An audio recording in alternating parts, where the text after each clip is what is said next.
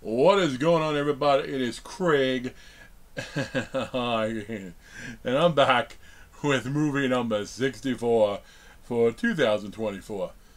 Admittedly, this was supposed to be 66, as I have two other ones to film, but after I just finished watching this, it's fresh. I'm doing this at 64. I'm not going to lie and do a mass film, record a mass sequence. Don't watch Mousetrap. Jesus, what the... Mousetrap, listen, I know you see the preview, and some people out of it anyway. I kind of dig a cheesy slasher, mass slasher. That's what the preview made it look like. And yes, I'm full on spoiling this, so if you don't want it spoiled, trust me, I'm saving you. Not really a true slasher. Like, remember Jason Part 8, when he was like teleporting around in the room in the discotheque? This guy did that, but like on steroids. Well, unless you shined a flashlight on him. But he could somehow turn out lights magically too. So you think he's caught, then he's not caught.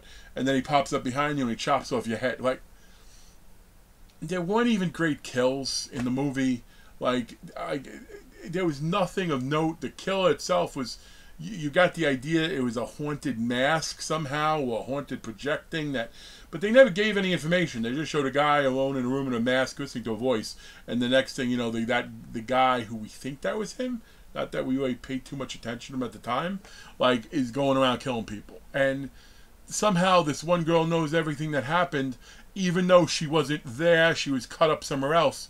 But they told her in the ambulance, but they couldn't tell the cops. So now they're blaming the girl. But why are you even interrogating her? She wasn't there. That would be all hearsay. You talk to the other people. Like,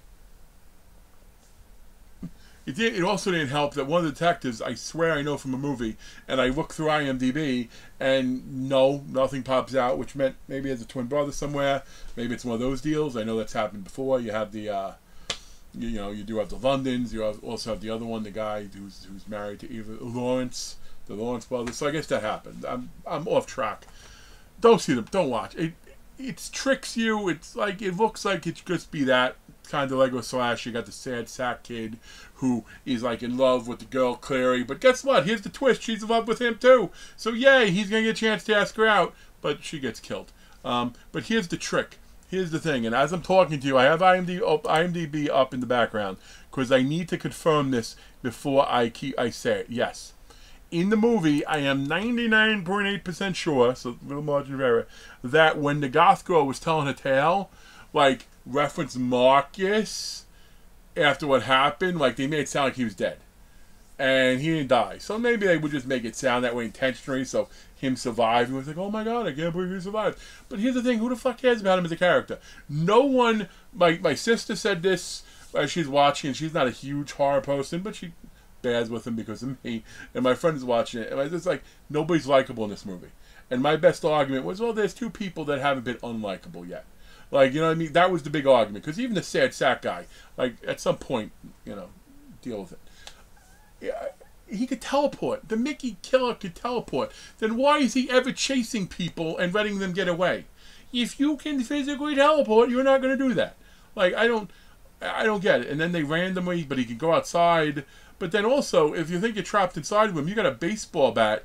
Somehow, a metal baseball bat for one of the games, but it's a kid's game. It wasn't on like a wire connected, and it was a real bat. Why not break the window? Don't tell me it's bulletproof glass or bullet-resistant glass, you know, at a fun zone type place. I don't know. I'm not going to see the other one they're doing off this, just Steamboat, whatever it is. I'm sure it'll probably be the same ilk. At least I think that'd be more of a slasher than teleporting.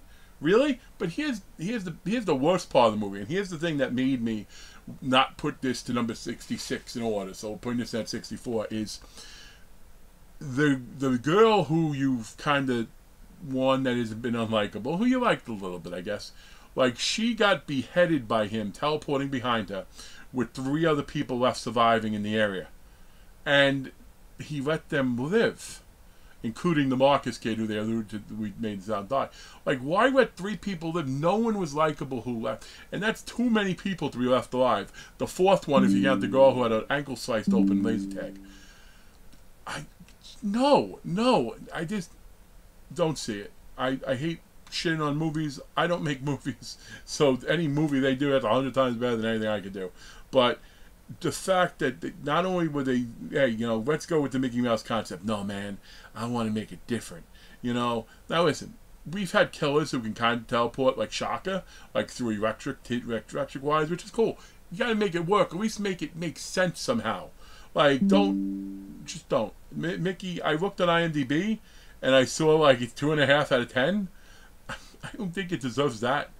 I'm gonna go with a 2 out of 10.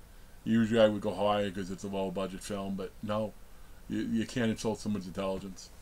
Anyway, folks, as you know, there's two more I'm gonna film today, so you will see this on Monday, the other two the next day, and well, neither of the other two are great, but not as bad as this.